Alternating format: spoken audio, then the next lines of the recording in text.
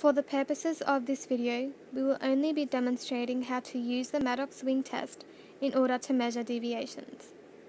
In a clinical setting, the Maddox Wing is used in conjunction with a variety of other tests that are vital in establishing an evidence-based diagnosis. This will help the treatment and management of deviations. So, hey guys, it's Keith here, and today I'm joined by one of my good mates. Hi, I'm Min. I'm his boy. Yep. So, what are we doing today? We're currently at the orthoptics clinic, waiting for my eyes to be checked, and so I got Min to come with me today to be my primary driver, because my eyes could be unfit to be driving, and guys, safety is your #1 priority. Okay. So currently we're just waiting for my name to be called out before. Oh, there we go. All right, guys, make sure to subscribe. Catch you later. Hello. Hey, come through. Hello. Just take a seat. Hi, how are you going? Good, thank you. Good. So my name is Sylvia. I'm a student orthoptist today, and today what we're going to be doing is just measuring the position of your eyes. So what we're going to do is I'm going to give you this. Now just. The Maddox Wing is a tool used primarily to measure the size of the deviation. It specifically measures heterophoria deviations as well as small heterotropias. Components of the Maddox Wing. The retractable handle is found at the base of the instrument, and this is where the patient holds the Maddox Wing. The eyepieces where the patient looks into. The eyepiece lens holder used for patients who have difficulty seeing the board with their glasses. The septum and the plate that separates the right and left eye and their fields of view. The scale card, which measures the horizontal, vertical and torsional deviations.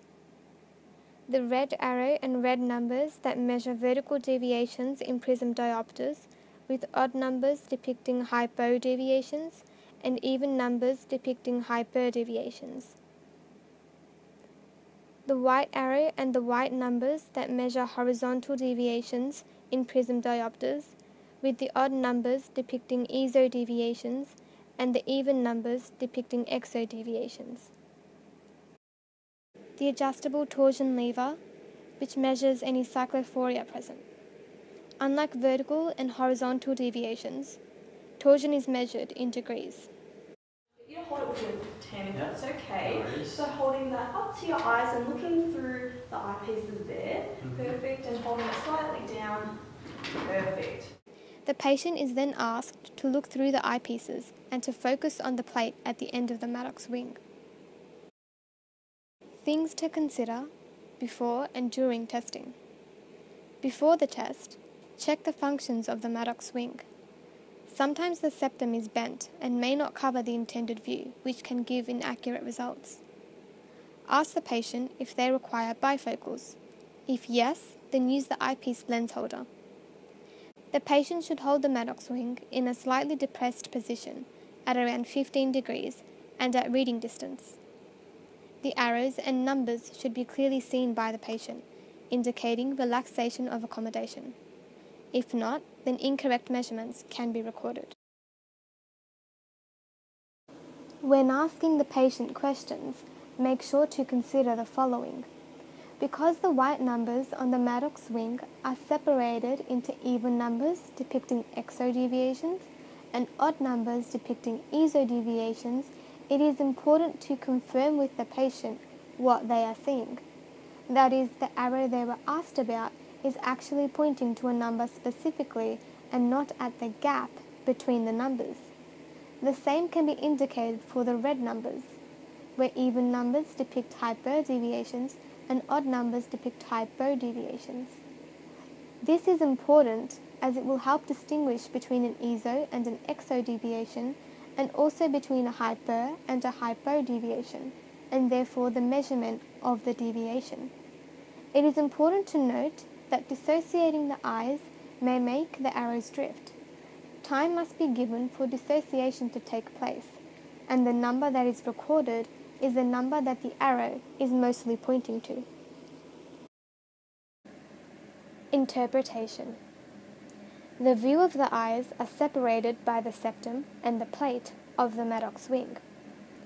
When the patient looks at the eyepieces of the Maddox wing, the dissociation between the eyes will bring out the deviations.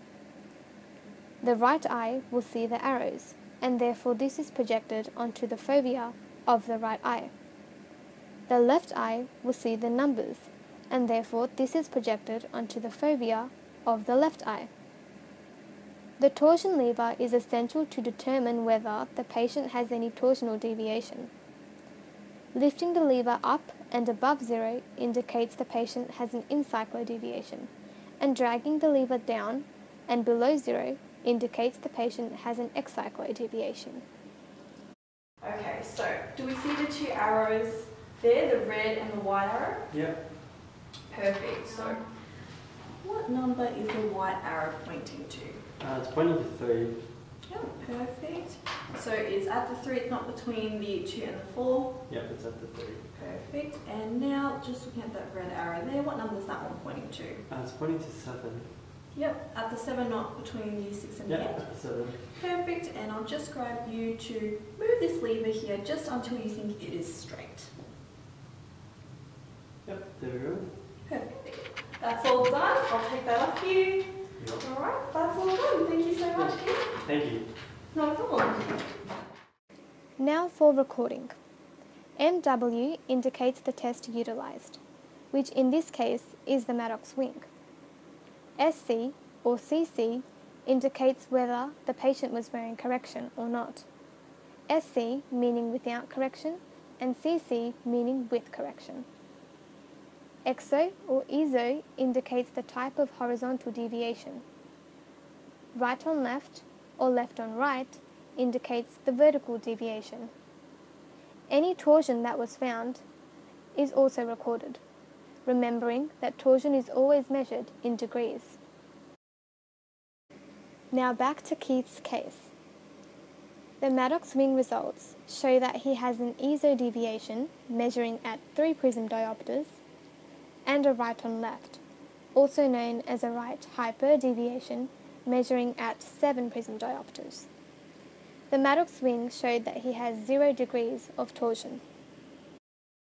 Advantages of the Maddox wing include being able to measure the horizontal, vertical and torsional components of the deviation. It is a very time-efficient method of measuring strabismus.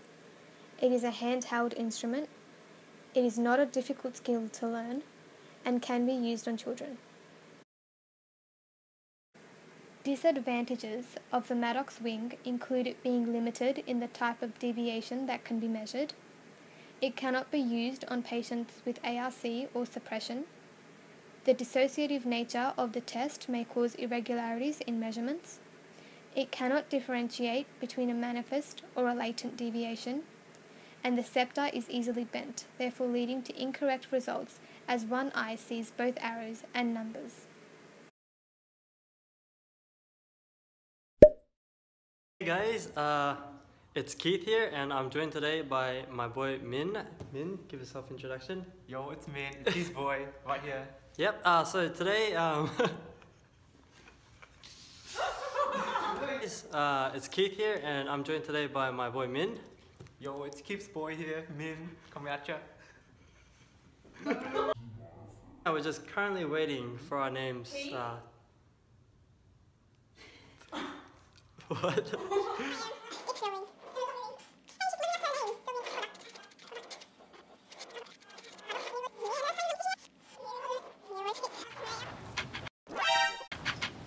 Did you just look at the camera? Am I supposed to? No, you're not supposed to look at the camera. Okay.